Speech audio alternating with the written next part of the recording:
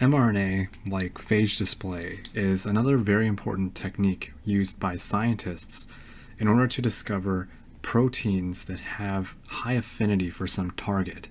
And this is a very important tool that we use in the field of medicine and in the pharmaceutical industry to discover new drugs and determine better delivery mechanisms for better efficacy.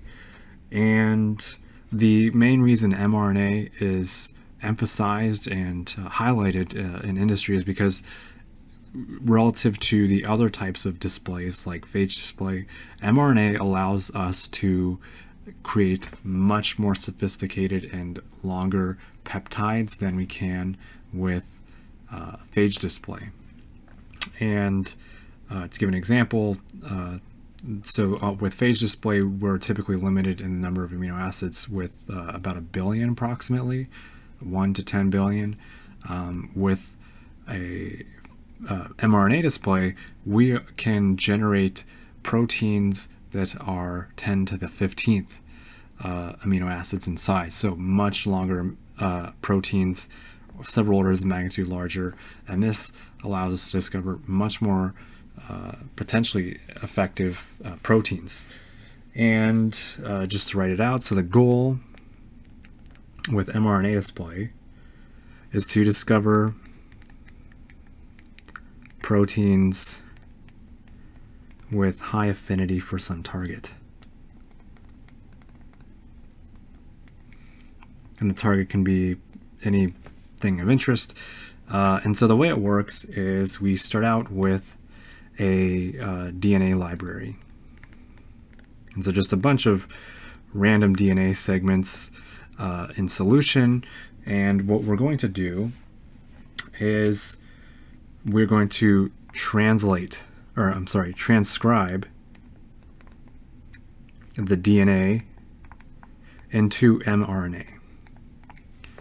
And once the mRNA has been created, we then we link the mRNA to a very important molecule referred to as pyromycin. And pyromycin is a critical molecule to remember in this process because it is what will allow us to link the genotype to the phenotype, the genes that encode the protein to the protein itself, that will allow us to perform a quasi natural selection process later on. And so after we've linked the mRNA to pyromycin, we're going to translate the mRNA into whatever protein it would code for. I'll try to write a little bit better. And once we have determined or translated the protein, the important thing that happens is in the ribosome, in the large ribosome subunit, we'll recall we have an EPA site, the acceptor site here. When pyromycin does is it will pretend to be, as your mRNA is being translated by your large ribosomal subunit, typically when you reach your stop codon at the end of your mRNA sequence, because there are no tRNAs to correspond to that, your ribosome will cut off the growing peptide strand that you would have of amino acids. And so what pyromycin does is it will jump into the A site while or at this critical moment, and it will link to the nascent peptide strand, and nascent just means growing. And so this link that happens at this step is very important because we are linking the mRNA to the actual peptide. And so this link is the critical takeaway that we get with pyromycin. And so after our protein has been translated, the next step is to perform reverse transcription via an enzyme or protein referred to as reverse transcriptase. So we're going to reverse transcribe the mRNA to cDNA. And the reason we want to do this step is because RNA has a very short shelf life. It is a much weaker molecule in solution than is DNA. And the reasons for this should be intuitive, because we want DNA, which is the blueprint of our cells, to be a very strong, stable molecule that won't be disrupted easily. And we want mRNA because it's a very pretty easy to make molecule. So putting it into the cDNA form is important for the next step, in which we're going to expose the various mRNA protein pyrimycin molecules to our target. And we do this in something referred to as affinity chromatography.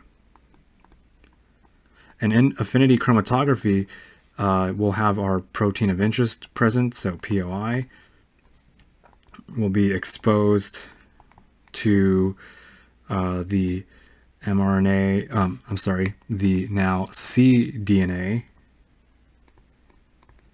protein fragments.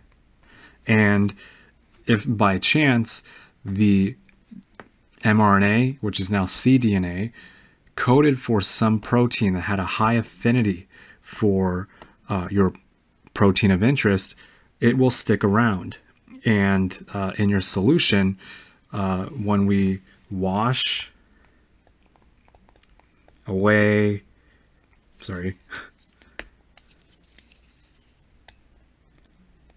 the bad segments, and then we elute the good segments or fragments, we will now have arrived at proteins that have a structure very closer to what we want in our final product, the molecule we're designing to have a high affinity for some target. And so the final step, after we have a solution containing fragments that had a good affinity for our target, is to perform PCR to amplify PCR, the good stuff, the good cDNA, and then repeat. And we do this as needed in order to, and the more we do this, the better a final result we will get, because we are essentially simulating natural selection in vitro very rapidly through this process. And so this concludes how we can use mRNA display to find proteins that will have a good affinity for a target molecule that we can actually use in industry. And so, yeah, I hope you guys find this useful. Let me know if you have any questions, and thanks for watching.